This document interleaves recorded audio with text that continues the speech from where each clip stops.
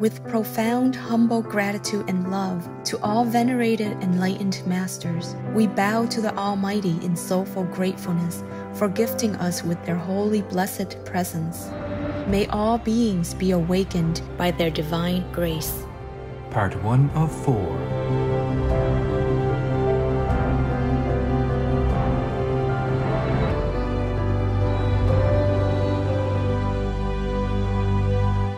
Etc.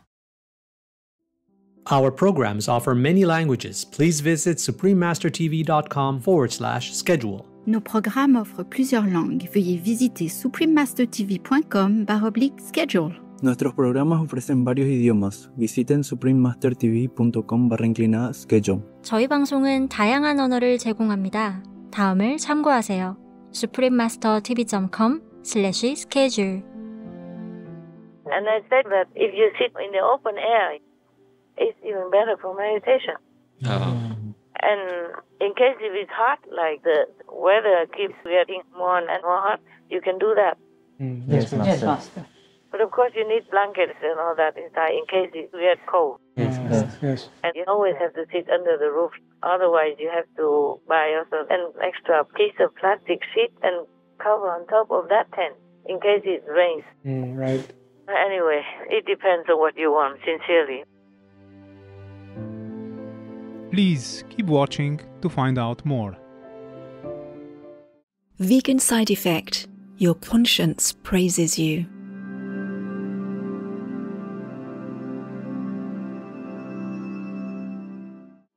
Supreme Master Ching Hai's lectures are not a complete meditation instruction. Please do not try alone. For free of charge guidance, please visit godsdirectcontact.org or contact any of our centres near you.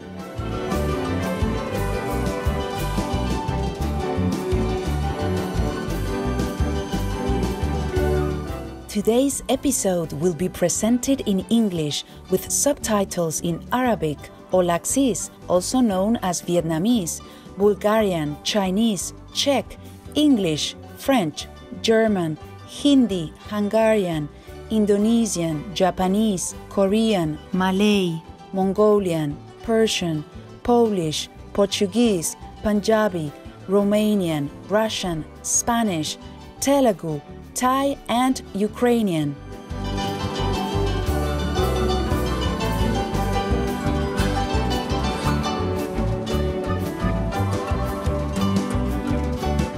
By Chapa. I just said, "How are you?" in Guarani, one of the languages spoken by the Guarani indigenous people of South America. My name is Martina. The ancient Guarani people enjoy sharing their knowledge of nature with you because you also appreciate Mother Earth, which gives and sustains life unconditionally.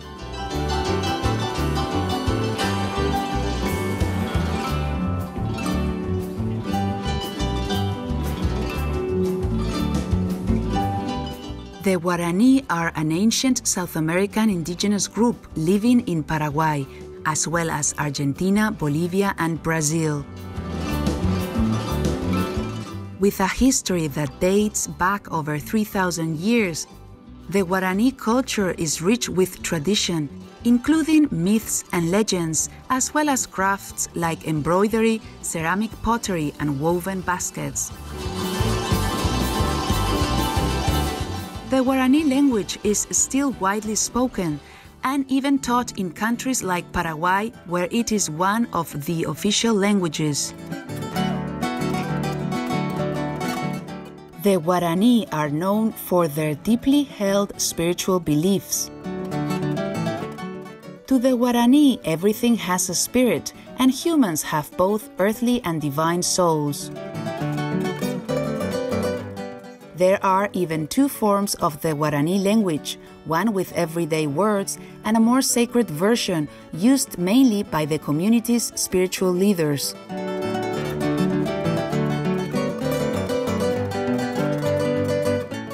One of the Guarani's age-old customs is yerba mate, an infusion of loose-leaved tea brewed in a traditional container made of gourd or wood. The spirit of sharing yerba mate in a social setting is intended to foster community equality and natural harmony. Many Guarani today proudly maintain their traditional ways, with some that have established formally recognized communities. These include Bolivia's Guarani indigenous farming community of Charagua y Yambue, the first of its kind in the nation.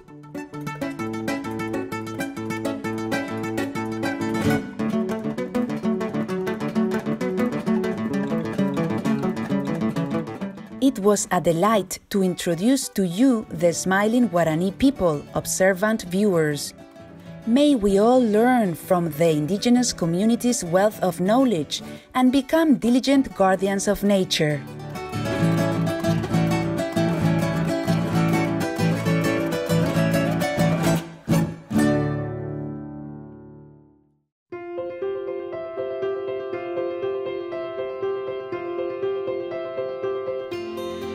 For decades, Supreme Master Ching Hai, vegan, has illuminated our world with her divine teachings.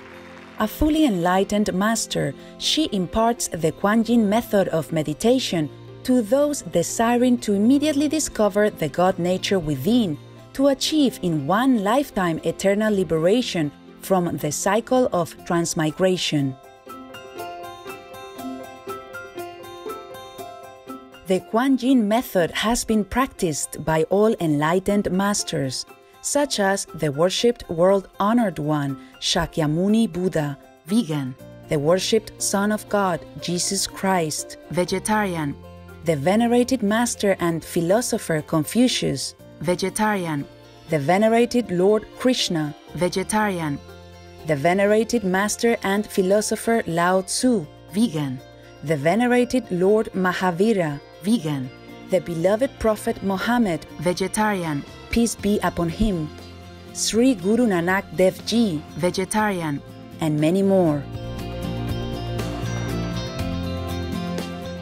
Supreme Master Ching Hai, vegan, emphasizes that if we always remember God, render selfless service to others, and follow the laws of the universe, we will reach our highest potential as humans and truly understand our purpose on Earth. An extraordinary living example of compassion, she lovingly and regularly sends material and financial assistance to refugees, the homeless, natural disaster victims, and others needing relief.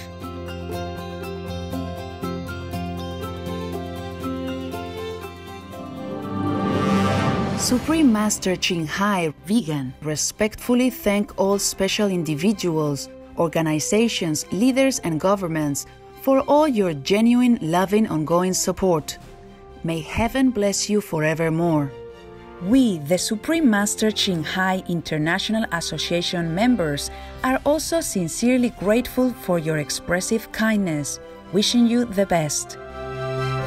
Supreme Master Ching Hai, vegan, receives love and recognition from various organizations, media, governments, individuals, and many awards such as the 2006 Gusi Peace Prize, considered the Nobel Peace Prize of the East, the World Spiritual Leadership Award in 1994, the Mahavir Award in 2008, February 22nd and October 25th, both proclaimed as the Supreme Master Ching Hai Day, an honorary citizen of the United States, etc., and has been honored throughout the years with numerous other awards and accolades for her outstanding philanthropic and humanitarian deeds.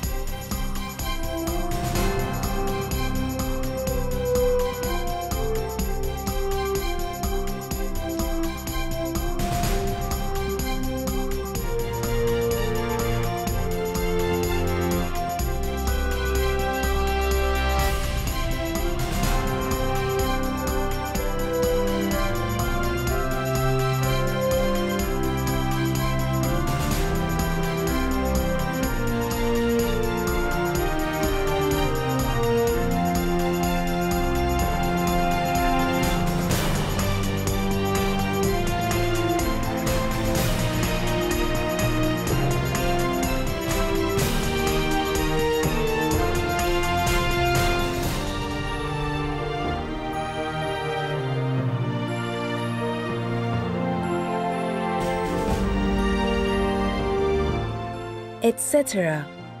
We apologize for not being able to show many other awards and honors for lack of space and time.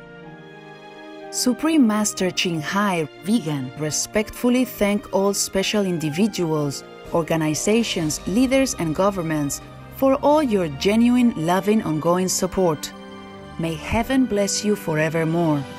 We, the Supreme Master Ching Hai International Association members, are also sincerely grateful for your expressive kindness, wishing you the best. A true voice for our beautiful animal friends, Supreme Master Ching Hai Vegan promotes the peaceful, loving plant-based diet and envisions with humanity's awakening to the sacredness of all life, a tranquil and glorious all-vegan world where people of both animal and human kingdoms live in respectful harmony.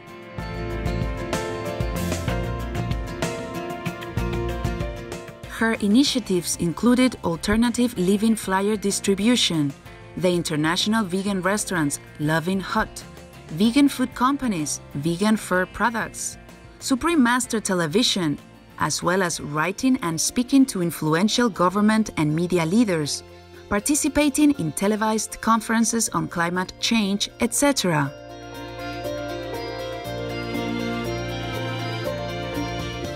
Whether we're aware of it or not, her efforts have had an enormous influence on global awareness of the animal people-friendly lifestyle and how this benevolent way can bring lasting peace among nations while saving our planet from climate change and disasters. Supreme Master Ching Hai Vegan has traveled worldwide and held discourses with the public and her disciples on a variety of spiritual topics.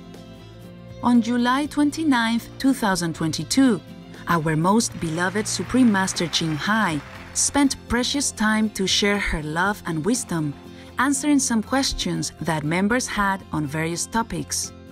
Today, we are blessed to present the insightful conference entitled Last Call to Turn Vegan and Repent Sincerely, Part 5 of 6 on Between Master and Disciples, held in English.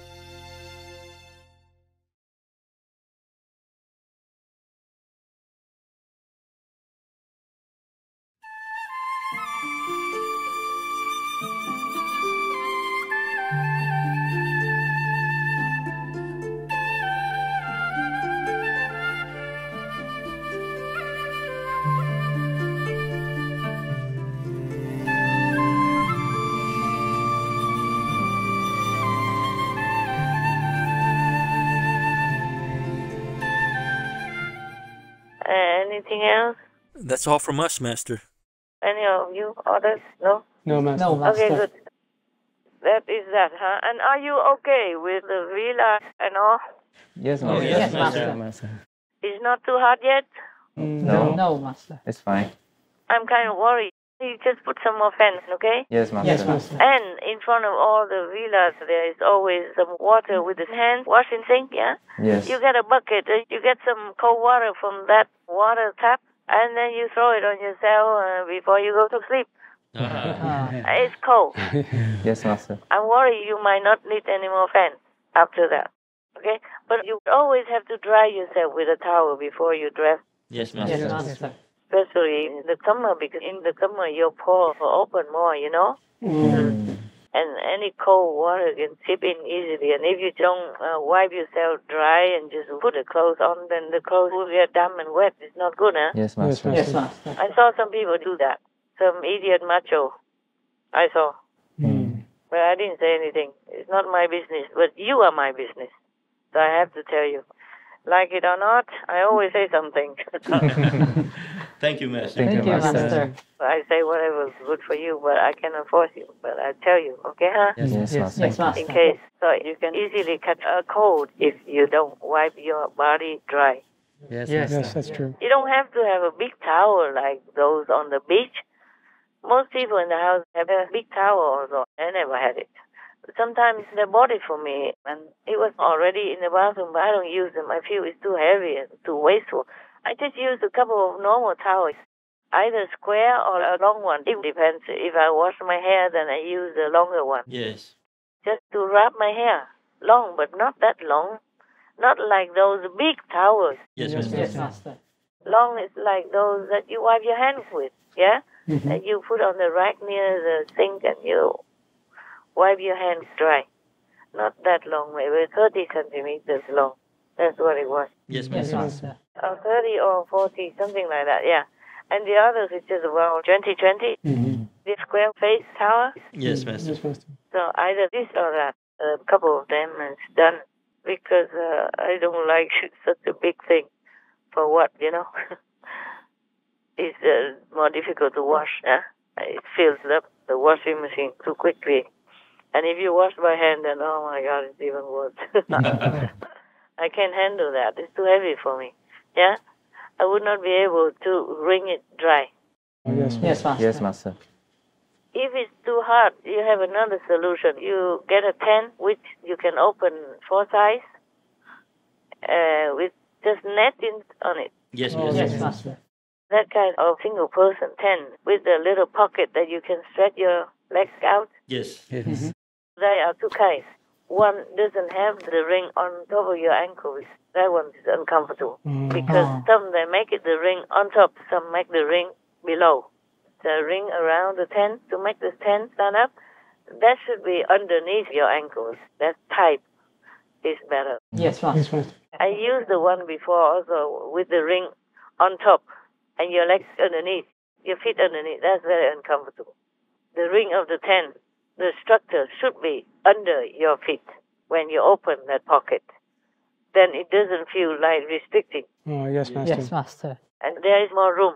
Recently, they bought some for the sisters. If you want to know which one that is, you ask the girl. Yes, Master. Yes. You ask the girl. They bought some before for when they want to sit outside. Yeah? And if you open all the material outside, or the plastic cover outside, then there is only a mosquito screen around it, just like a mosquito net that you use to sleep in some Asian countries. Yes, Master. And they're very cool, you know? And if not cool enough, you just plug in a fan outside of your tent. Yes, Master. Or if not enough, then 2 fans. Oh, you'll be too cold. And one of your brothers before, he went home to take care of parents because nobody is there. But he sits like that, he told me, for many years already. He sits outside under the plastic. In front of the villa, there is a protruding roof, a small one. Yes, Master. And he made it with clear plastic. There is some plastic which is ultraviolet proof, meaning also kind of shady, even though it looks also clear, like normal plastic sheets, but it's a little bit anti-sun. Yes, Master. Yes, Master. So it's cooler, and then he sat like that, under that, and in a tent. He has always been doing that for years. And only now he knows it is really different. Really good. But I said that a long time ago, many years ago, in a text with my phone when I didn't have all the landline phones. When I was in a remote mountain where I could not even call, I had to go around looking for bars, you know, in the phone. And then stop wherever I can reach. Yes, Master. And I said that if you sit in the open air, it's even better for meditation. And in case if it's hot, like the weather keeps getting more and more hot, you can do that. Yes, Master. Yes, Master. But of course you need blankets and all that inside in case you get cold. Yes. And you always have to sit under the roof.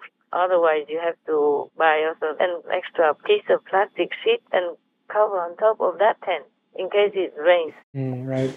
Anyway, it depends on what you want, sincerely. Yes, Master. Yes, Master. Concerning the heat, and if your villa is too hot, I don't know how I live in India. I never felt anything bad, except only one time in the summer at midday. I walked to Bulgaria. I walked. It was too hot, and that was the only time I felt uncomfortable. Not that I complained. My body gave me trouble. Only that time. Yes, Master. In India, it should be hotter than where you are. I'm not sure anymore nowadays. Things change. Yes, Master. Hot areas become cold, cold become hot. Oh, maybe hot altogether, you know, in the ocean is heating and all that. And it's very dangerous. Yes, Master. The ocean water becomes hotter. And the North Pole is 38 degrees. Wow.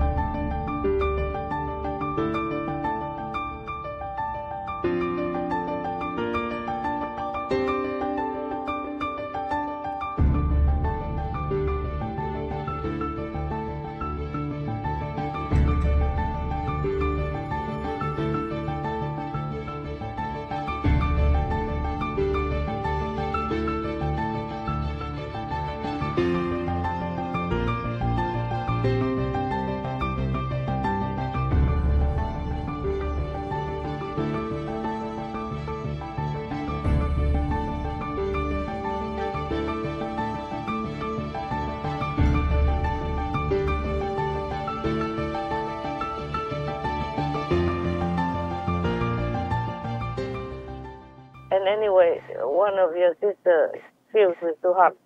So you can have more fans if you want, please. Yes, Master. That I told many times already, not just this time. Yes, Master.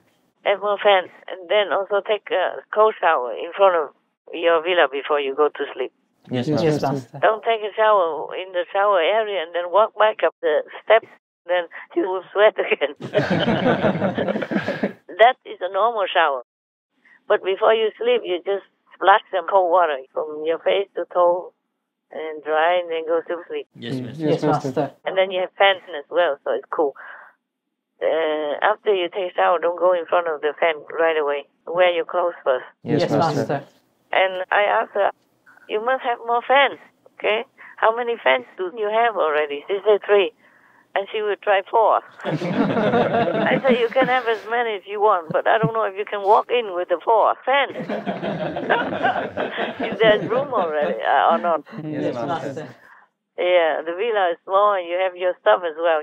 Mm-hmm. And someone working in there even. I don't know, where do you hang the 4 fans? Yeah. It's okay.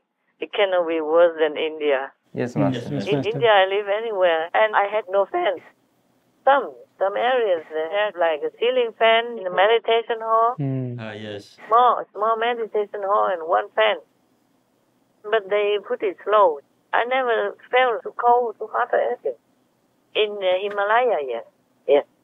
And I didn't have anything. I didn't even have a tent. I had just an umbrella and a coat. But slowly I had to sell the coat because it was too heavy for me to take to the Himalaya when I had to walk up. Oh. And, you know, there are places in the Himalaya that don't have any buses. Yes, Master. Don't have anything. You have to be careful where you walk. Some people have horses in some areas only, and some people have laborers to carry their things for them, or carry them even on their back. But I couldn't afford all that. And I live in New Delhi also for some time. And that was an urban area. Yes, Master. Yes, Master. Very hot, very hot. So extremely hot in New Delhi and then extremely cold in the Himalaya. I'm still here. Yeah? Yes, Master. Yes, Master. So at that time I sold the coat, I sold the bags, I sold anything I could. And I kept only a little handbag. And even my spoon, I had to sell. If I have 2 spoons, I sold 1. Yeah, it gets heavier, you know, if you go long distance. It's true. Yes, Master. And in India, they buy anything from you. They buy anything. They don't ask questions. See? Anything could be useful in India. They buy and they resell again even. Imagine. Imagine your second-hand stuff becomes third-hand, fourth-hand. And still okay. Yeah. Anything you sell, they take it. Yeah. They just give you a price and they take it. It doesn't matter if it's so valuable or not. Like my old jacket. It's very thin, like just plastic, yeah? And the zip on, that's it. But when it's windy, it stops the wind. Those? Yes, Master. Yes, Master. But just like a thin plastic, nothing more. And I sold it. They took it right away. No problem. And before I left India, I even sold my umbrella. Okay, too. But that umbrella was very good. This was my house. Because I could not afford to go inside to rent a room or anything sometimes. And in Kashmir, they have boat houses. You can go inside the room. There are rooms built on top of boats. Yes. But I could not afford it at that time. I just stay under an umbrella. Yeah, just cover my face only. When it rained, yeah? When it didn't rain, I didn't cover. It was okay too. It was cheap, yeah. It was just safer to sleep there like that, on the boat, yeah? I like it on the boat also. Otherwise, if I was with a big pilgrim group, then I just stay outside, yeah? Nearby. Like a protruding roof outside the corridor and all that. Yes, Master. It was cheaper. You didn't have to pay much. Some you didn't have to pay at all. If you didn't go inside the room or didn't rent a blanket or anything, then it's okay. Sometimes, long before that, I had a little bit more money, so I could rent a mud house, mud room and all that. But after a while, no more. Not even a mud room. When I was in India, I didn't know what a fan was, how to spell it. I never thought about all this, or aircon or anything. We didn't have any of that in any ashram. Not where I went. Maybe in the master house, I'm not sure. But where we were, there was nothing. And sometimes it was too crowded, so whenever I go, I have a coat, a coat for winter. Yes, Master. Just a cheap fleece coat. Everywhere I went at that time, I took it with me, and so I just covered the corner of the balcony, and I sat under there. At night and daytime. When it rained, then I run under the outside roof and sat there for a while. I just have a chair. Ashrams, they do have some chairs, like those big plastic chairs. Yes. I just sat there. And in front of me was my small luggage. So sometimes I put my feet on the luggage, like that, and sat under that coat. And when I was in America, a long time ago, I gave an invitation to somebody. And then I sat all night like that, because that sister offered me the bed also with her, but I didn't want to. So I sat in the corner of her bedroom with the coat to cover myself and meditated all night. Often I would do that everywhere I went before. Yes, Master. And then in the morning, I felt so happy. I said, oh, you told me you don't have neighbor. How come I hear a lot of music nearby, huh? Where is your neighbor? He said, what? Not for half a mile at least. Yes. I didn't know. I thought there were neighbors making a party. I said, they make a party on that. Lovely music. He said, no way. No way. Because you live in a remote area. In America, you can have a big land. And not that expensive. And she has a private small lake even. Yes, Master. And she told me, oh, very quiet here and very private. There's no neighbors, nothing. And I said, I heard music all night, I didn't have to do the meditation of the inner sound to hear it. That's why I told her in the morning, you have neighbors. They make a party all night, She said, no way. You must have heard inside music, not outside. I said, huh, really? Wow. It sounds so real to me. And very beautiful. I guess I wasn't even outside, I was inside also, but I didn't realize where is what, and inside, outside, nothing.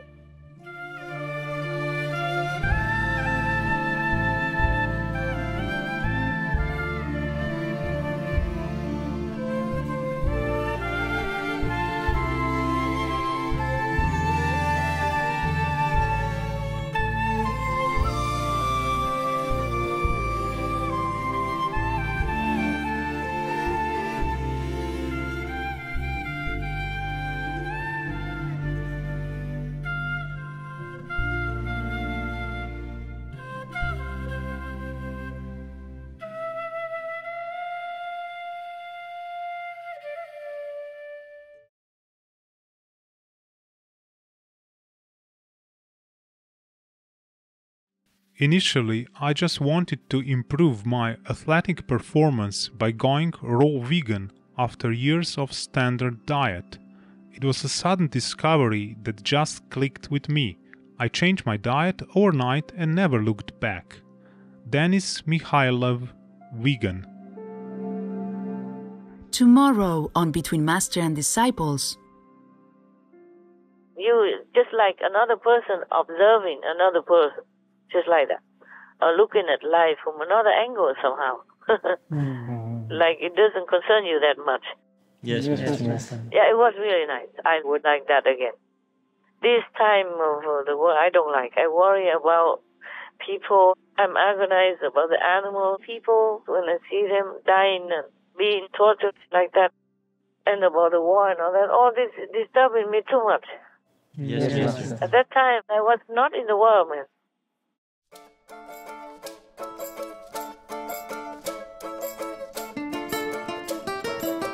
Kind viewers, we thank you for your company for today's episode entitled Last Call to Turn Vegan and Repent Sincerely, Part 5 of 6 on Between Master and Disciples.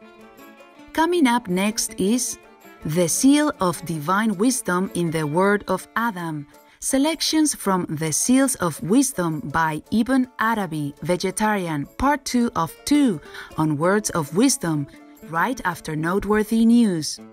Please stay tuned to Supreme Master Television for more positive programming.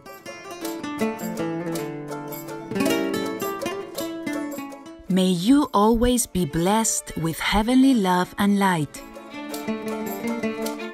Our programs offer many languages. Please visit suprememastertv.com/schedule and suprememastertv.com/BMD.